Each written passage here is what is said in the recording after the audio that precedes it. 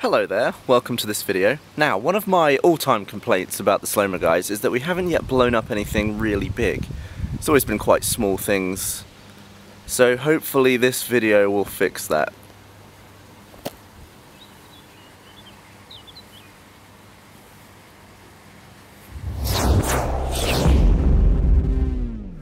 So the setup is 5 cooling towers, each of them extremely tall and high.